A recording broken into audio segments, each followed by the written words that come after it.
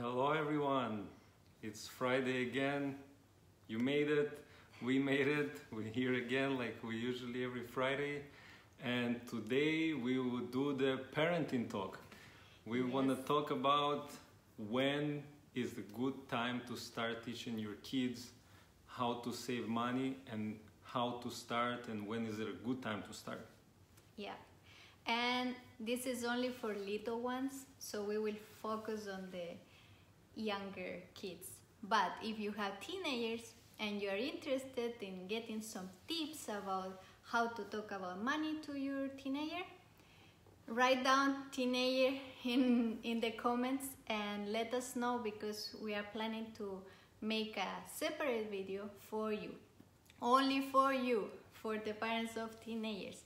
But if you are here, stay here, because we will share very general knowledge that can be useful for you. For if you are a grandparent, also it's very useful, so you can use these tips whenever you want.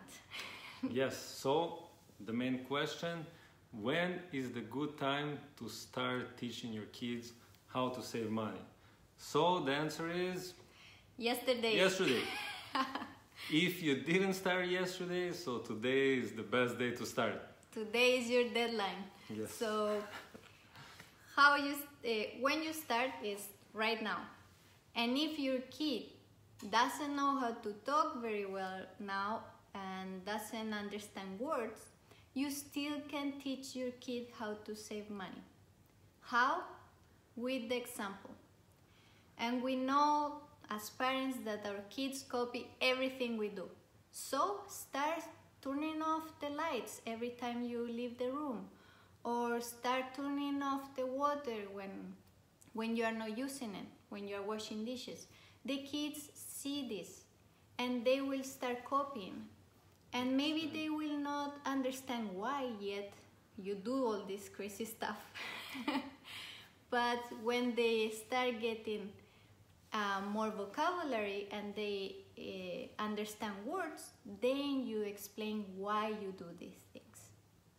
So then the time of when is all the why questions. If your kid is asking why all the time, like ours, that's the perfect time to explain them why you do what you do. Yes, just make sure that while you explain them, you're not going to be attaching to the explanation any feelings, any previous bad thoughts about money to their explanation. So you don't want to be putting in their little heads what maybe your parents or your surrounding put in your head when you were little.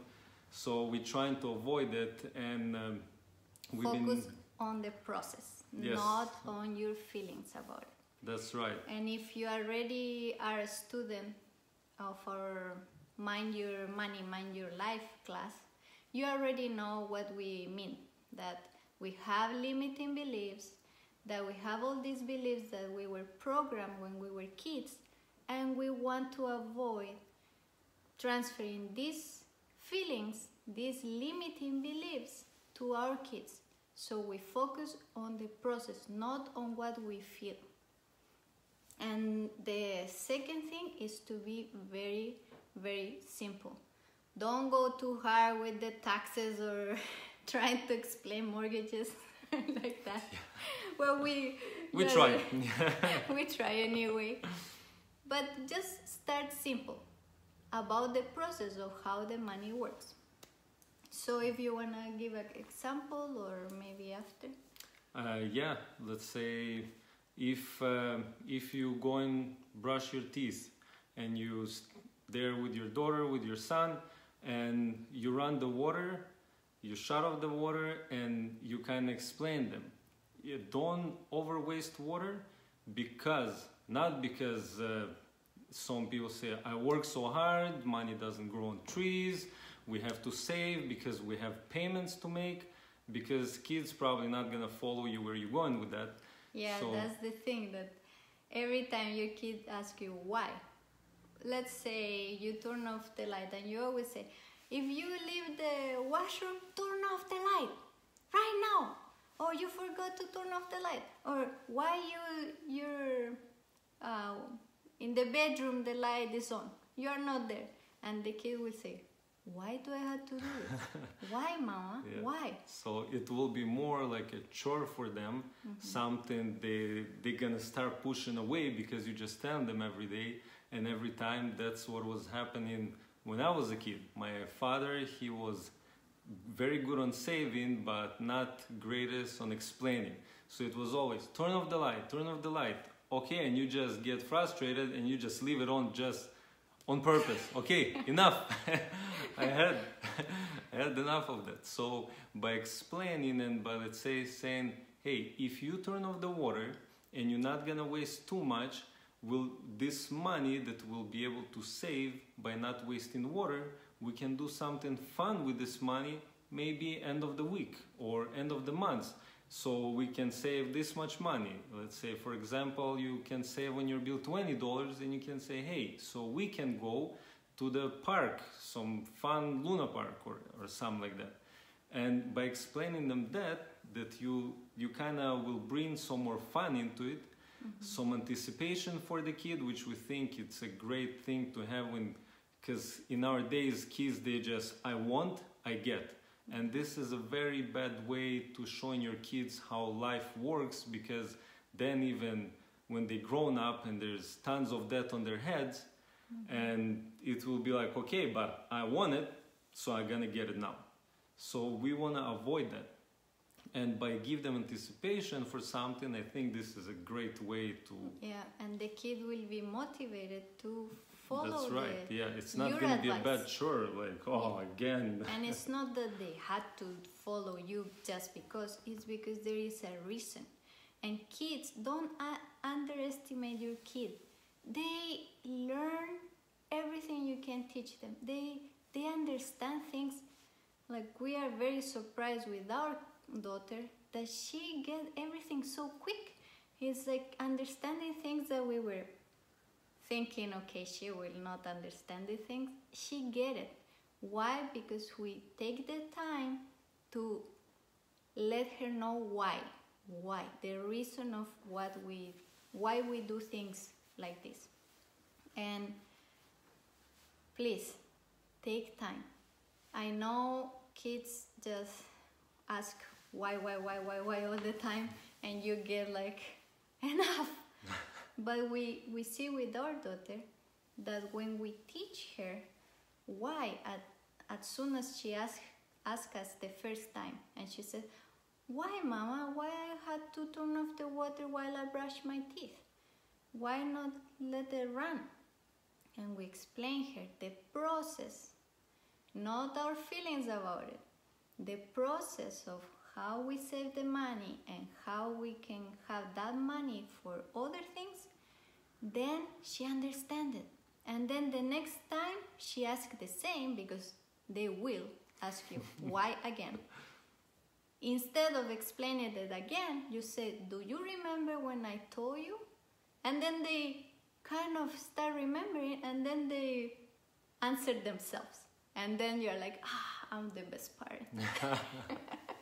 Let them do the hard work of Yeah. explaining themselves. They're explaining by themselves, and it's getting stuck in their mind. And that's how you program the mind of your kid, by repeating.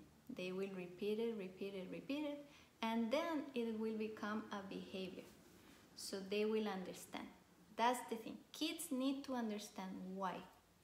And the other thing is not to attach your emotions about money, about nothing. None of your program beliefs that you have since you are a kid are helpful here. Let's say we have heard many words, many phrases, many things, like because I work so hard to pay the bills. No, don't say that, because then you are putting all this anxiety, frustration, shame. yes, shame. Like, you shouldn't transfer these bad emotions to your kids. One phrase that I love, that is very funny, that I think I heard it from my parents too, and other parents. that he said, do you think I go to the washroom and I come out rich? Do you think I poop money? That's probably coming from your parents, knowing them. And then it's like, it's not helping, because you put some thoughts in your kids that are not helping any way to solve any problem or to generate any behavior. They just thoughts that shouldn't be in your mind, and when they grow up they will thank you, and we will not mess up our kids that much, hopefully. So this way we will contribute to their growth and not to mess them up with all these weird beliefs about thoughts. Yeah, and please make sure to follow the same system, because kids, they repeat a lot. So if you're not gonna turn off the light when you leave the bedroom, if you're not gonna turn off the water, they'll say, well, you've been explaining me all that, but you're still behaving in other way. So you need to make sure you're following the same rules, because when they're very young, when they're small, most of the things they just following what you're doing. Yeah. And that's how kids grow in everything. And so you want to make sure that they're going to get used to this habit. And our daughter, she's almost 5, so now we start telling her, and sometimes on purpose doing it, make sure that you tell us to turn off the light or the water if we forget. So then sometimes on purpose I'll forget, and she comes running, Papa, go back to the room, you didn't turn off the light. So you make it fun for them, and you make them control that a little bit and look after that. And they love the challenge. Yes, They love it. to boss the parents around, this is It's like, the best. Yeah. Yeah, and every time you have an opportunity to teach about money, do it and add a little bit of information every time. Don't put all the information right away and okay, today let's sit and we will talk about money. Accounting. Yeah, Yes. no. Just every time you have an opportunity, you add a little bit more information. Like as Val said, explain how the saving process goes. If you save $1 every day, how much money you will have at the end, and then you create this self-discipline, because they will have a motivation, they have a vision. Since they are like 4 years old, they already know what is a vision without you explaining them what is a vision or what is a goal. You just tell them, oh, you know how the saving process go? Okay, you save, and at the end of this amount of days, you will have this much. Let's try it. And then you create the challenge for them. So that's the thing. And other thing that we always try to include in our teaching to our daughter is that we had to be grateful for what we have right now.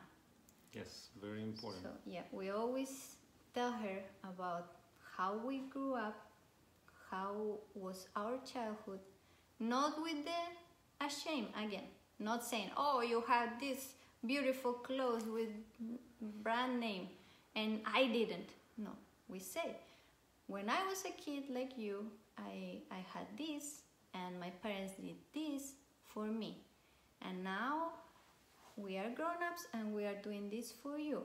Like, try to always create a story with a process without adding your feelings and emotions and all these unfulfilled emotions you have from the past. Don't try to avoid them, and always teach them that they need to be grateful for what they have. Show them, like we always show documentaries and like videos about other people in other countries.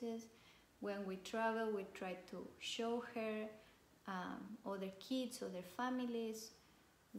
Whenever we have an opportunity, we show the world to her, so then she will understand that what she has right now is, she should be grateful for it. And whatever we do to get the money, is she should be also grateful for the work, for the time we spend on trying to get this money, and then she will save it and be conscious. Yeah, and I'm thinking if you're suffering from things that most of parents suffering from, when you go in to buy food, and in this usually in the big stores they always have aisle for kids with toys. Yeah. And if your kid's just running around like a madman and just grabbing all the toys and crying, cannot leave the store, this approach will help you avoid that. Because we tried this approach on our daughter and it worked for us perfectly. When we go with her, we explain her that this costs this much money. If we save on things like, again, the simple stuff, running water or light, or if we're not gonna spend on that cake right now, then at the end of the month, we'll save this much money, so then we'll be able to buy you that. So then instead of running every week when you go into the store and your kid go bananas about all the toys there, they will start building anticipation. They will start waiting for it. They will want it, and it will create for them like a game that they will enjoy. And instead of suffering, oh no, I have to save, this is horrible, they will enjoy the process.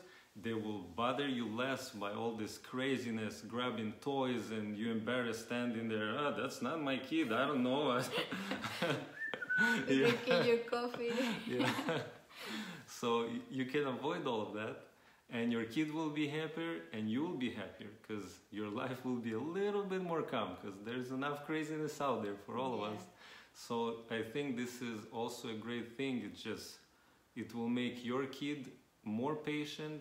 It will teach your kid how to wait for things and not just right in the moment I want it, I get it. And yeah, and then you'll be able to save some money, and this thing gonna grow with them for life. They will get used to it. It will be normal. It's not like suddenly 20 years old and you tell them, okay, well, you need to save now. You're out of our house, and they're clueless what is going on, because they don't have saving? Yeah, they don't have any like routine. Yeah. So this will build a routine inside of them without you teaching them like something crazy and drastic. It just will be as normal. Yeah, and one thing that will be for next video or the video after, we will see how many teenagers are here and how many parents need help. So maybe we should do the next video about that. So remember to write teenager, and we will see if you really want to hear about how to teach your kids about money.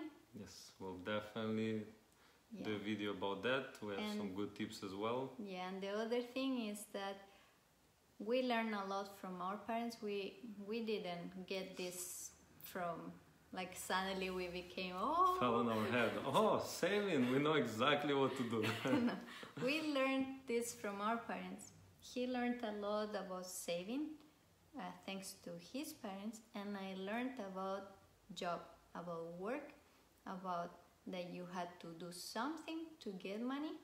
And I had a job since I was little at home. I never had these allowances and free money. I always had to. I did not know what is that. I always had to do a service for our community, that was our family, and then I will get a reward. That's how my parents helped me to understand how the system works. So if you are interested also, we can share with you what we did, what we are doing with our daughter, about job, about how the process of payments go, and all of that fun stuff. Because don't underestimate your kid. They're smarter than they look. Yeah. They will learn, and if you put the attention and the time to teach them, they will absorb everything. They will get everything that they need to know, and they will pay attention, and they will enjoy the process. So I hope you like this video. Remember to write down teenager if you want to see the next video about how to teach your kids, teenager kids, about money. And thank you so much for your time. Hopefully you have a very nice weekend. Yes, enjoy your weekend, have a drink, teach your kids how to save some money, and we'll see you next weekend. Bye bye. Bye.